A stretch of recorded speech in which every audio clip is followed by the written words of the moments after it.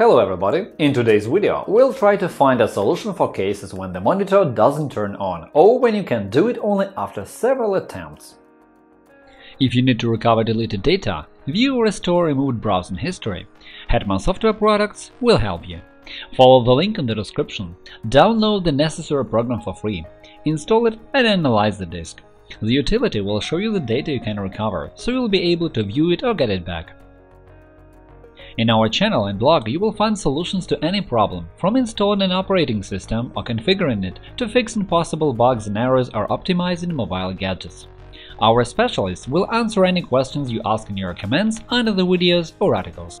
If you face the problem of black screen while your computer is on, you will certainly find this video useful. In a minute, we will do our best to analyze every possible cause behind the black screen you may see when you turn on your computer and describe how this problem can be solved. So, you turn on the computer, hear the cooler fans buzzing, but the screen is missing the traditional lines of text, pictures and BIOS logo. The screen of your monitor is the same as it was when the computer was not started. What shall we do now? How to find the root of the problem? First of all, let's find out why a monitor is unable to display anything when you start the computer. Some of the answers are so evident I could omit them, but still I will mention each one. We're going to start from the most obvious causes and move on to more complicated issues. The first cause is that you forgot to turn the monitor on. Some monitors have their power button in the front panel and some have it on the bottom or even side edge of the frame. Quite often, you use this button only once to turn the monitor on and then just forget about it, because so many people just don't power it on and off every day, right? If you press this button by mistake, the monitor will be turned off and it will be black. The solution is universal. Just find this button and press it to turn the monitor on. If it's turned on or nothing happens after pressing the button, let's move on. The second possible cause is a faulty power cable, or a cable which is not plugged in at all. It's very easy either. Make sure the power cable is connected to the monitor properly, or is it plugged into the monitor at all? Sometimes all of us can displace the cables accidentally when doing some cleaning work or relocating things in a room, and it can make the cable fall out of the socket. In most monitors, the power cable sits very tight in the socket, so there is always a chance that someone who plugged the cable didn't push it in all the way, and the cable may fall out. The solution is simple. Try taking the cable out of the socket and plug it in again as far as it will go. Also, examine the cable for any mechanical damage and check it with another device if possible. If the cable is alright and connected properly, but the screen is black, let's try something else. The third cause is the problem in the data cable that connects the monitor and the computer. Just as in the case with the power cable, you need to check the data cable for proper connection. Test it with another device and examine it for any mechanical damage. The matter is, you may think the monitor is off, but in fact it's on. However, there is no signal from the computer, so the monitor shows only a black screen. Check the cable then. If this is an HDMI, the one with plugs looking like those of a USB cable but a bit wider, disconnect both ends, then plug them in again. If your cable is of DVI or VGA type, tighten the screws on both ends of the cable. They are meant to hold the cable in place and ensure proper contact. Some users neglect to use the screws at all when they take the cable to connect a monitor and a computer. So there is no surprise that a cable may lose contact one day, leaving the owner to think, why on earth has the monitor turned to black? If this method doesn't help, let's check it for another issue. The fourth cause is the static electricity. Sometimes it can make the picture disappear from the display. Try to disconnect all cables from the monitor, including sound cables if your model has built-in speakers. For some time, leave the monitor disconnected from any other devices or power sockets. By the way, this trick may help when a computer doesn't start. Just disconnect all cables from the system unit for some time.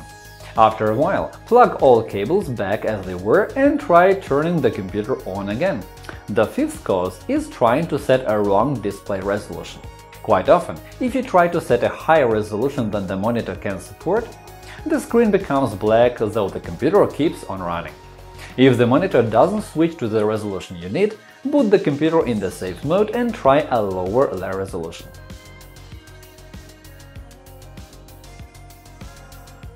After the restart, everything should work properly. To boot a PC in safe mode, press and hold the Shift button while the operating system is booting. All that being said, modern versions of Windows will restore the original resolution within 15 seconds unless you click the button Save Changes. Even more, Windows usually detects the highest resolution your monitor can support and shows you only compatible settings. The sixth possible cause is the monitor settings. Make sure that the input settings are correct. Most monitors detect the input signal source automatically, but sometimes this function may be disabled. Open the Settings menu on a monitor and select Input. Select the input source you are using at the moment, for example VGA, HDMI or other. Otherwise, try to reset the monitor to factory defaults. If you don't know how, search the internet for step-by-step tutorials. Usually, it takes pressing and holding one of the control buttons. One more thing to mention is the refresh rate, in other words, the hertz.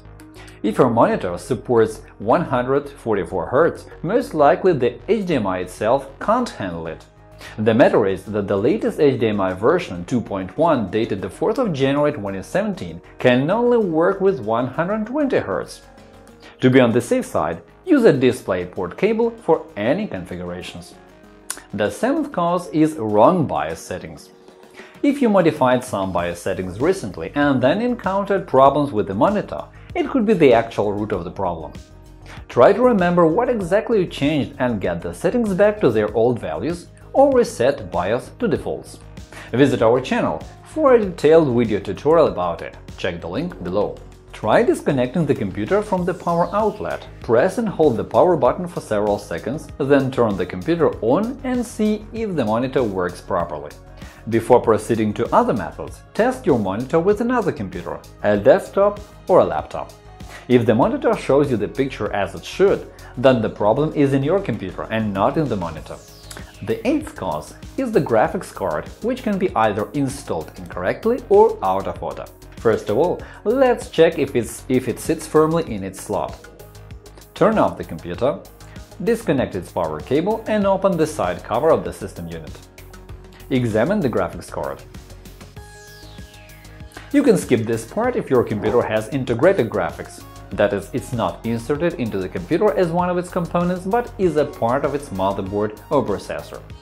So, make sure that the discrete graphics sits properly in its slot, and if you doubt it, press on it to put it back where it belongs, but without too much effort. If it moved and now sits as it should, you need to tighten the screw that fastens the graphics card to the back of the system unit. And if this screw is missing, find a new one to fix the graphics card in place. If the graphics card is out of order, most computers would emit a beeping sound. The combination of sounds differs depending on the motherboard manufacturer. So, if the monitor is black and the computer is beeping, most likely there is a problem with its graphics card.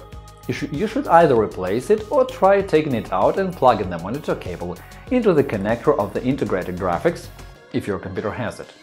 Another component to be checked is the system memory or RAM. Actually, the ninth cause is faulty system memory. If the screen is black and the computer is beeping, one of the versions is your system memory going out.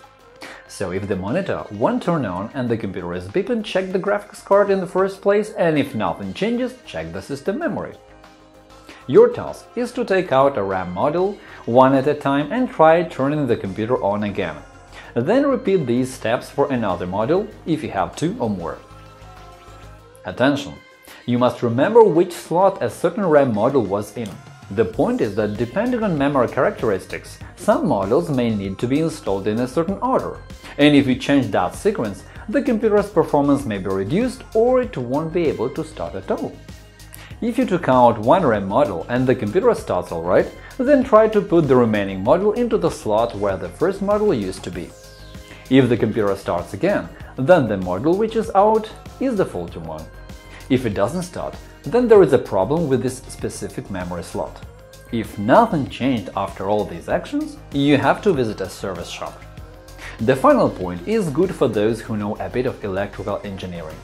The 10th cause is a faulty power supply of the monitor. Fixing this problem is the most difficult of all, and it's not a kind of task that everyone can handle. You need to take the monitor apart and find the power supply. If necessary, you can take it out. If there is a fuse on it, check if it's working. If the fuse is alright, examine the capacitors. Replace any capacitors which are deformed or swollen. Now put the monitor together, plug the cables into their proper connectors and turn it on.